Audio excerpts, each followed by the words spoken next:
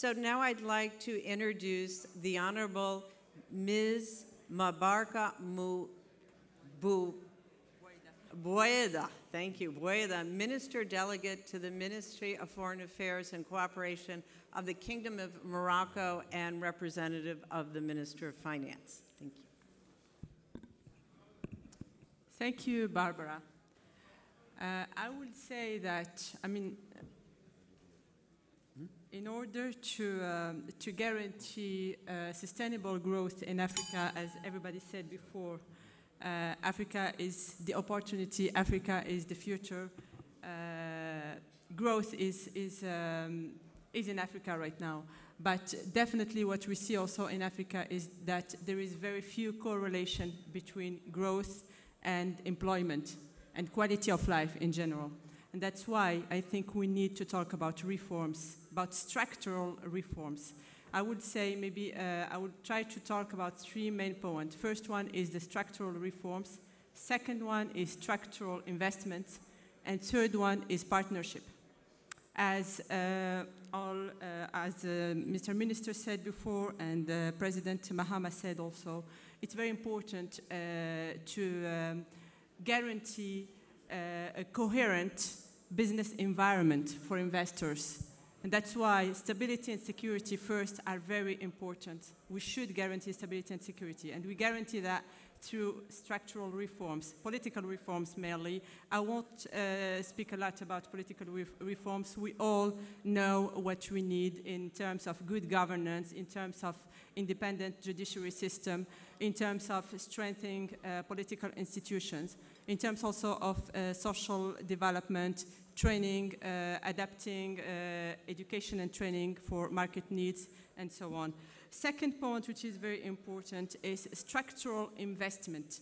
We need to give more visibility, and we need to give a clear vision for investors. And that's why it's very important to invest, to enhance public investment first, and to design or to identify sectorial strategies.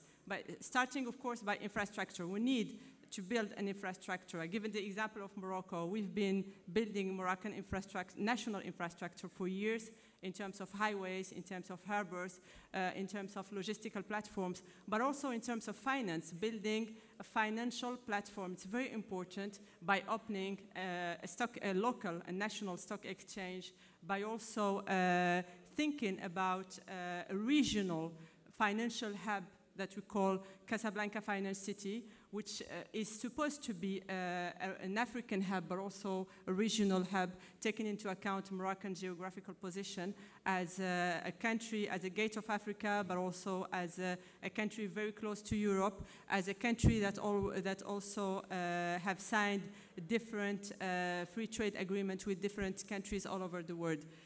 It's also important to talk about other sectorial strategies. Someone asked about youth and about the future, and Morocco have adopted what we call an emergent plan, which is a new economic plan to identify new sectors for Moroccan economy and not to be only dependent on agriculture. Of course, agriculture is very important for us, is one of the main sectors for Morocco, and we have invested and we are investing in modernizing agriculture, but we're developing different other sectors such as offshoring and outsourcing. We're having now more than 400,000 jobs in outsourcing. We're developing a new car industry, and the main export sector this year in Morocco has to be the car industry. We're also investing in aeronautic industry, and also, of course, in new other industries such as pharmaceutical industry and so on. It's very important to have such a vision. I think this is the real way to enhance productivity and then to maintain and to guarantee sustainable growth. The third part and the third point is partnership. It's very important to talk about partnership. First, it's public-private partnership. It's important, and that's why public investments and public investments. It's very important, and it has to be very high in order to attract private investment. It's also very important to see a partnership with sovereign wealth funds to have a partnership between public funds and SW funds also.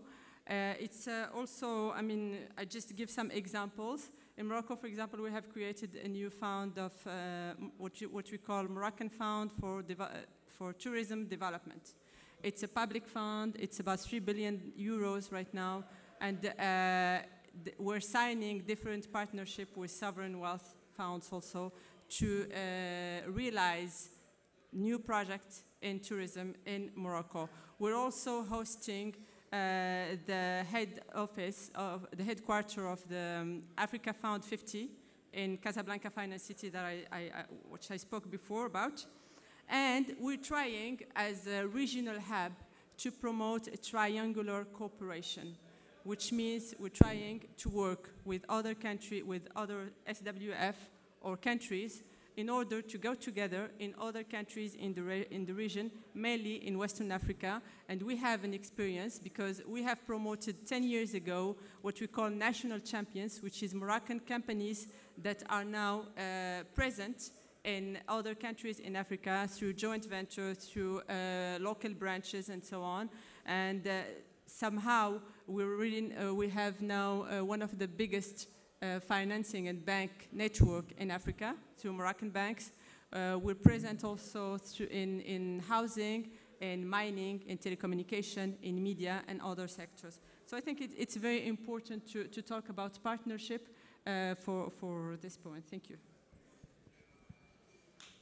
Thank you. I have to thank you for bringing those three variables back into the equation. It reminds me, many years ago when I worked 3 blocks from here managing $50 billion for Chase Manhattan Bank in 110 countries. And of course, when we look to where we can really invest, if we're not looking at those variables, and in particular the correlation between growth and distribution, and standard of living. In fact, if you look in your packets at the Africa Investor magazine, there's an article on terrorism and terrorism solutions in Africa that I wrote that talks very much how do we preempt the possible problems of tomorrow that could escalate, not just in Africa, but this huge issue of growing inequity. So thank you for that. Doing business in Africa. You can't afford to be without Africa Investor.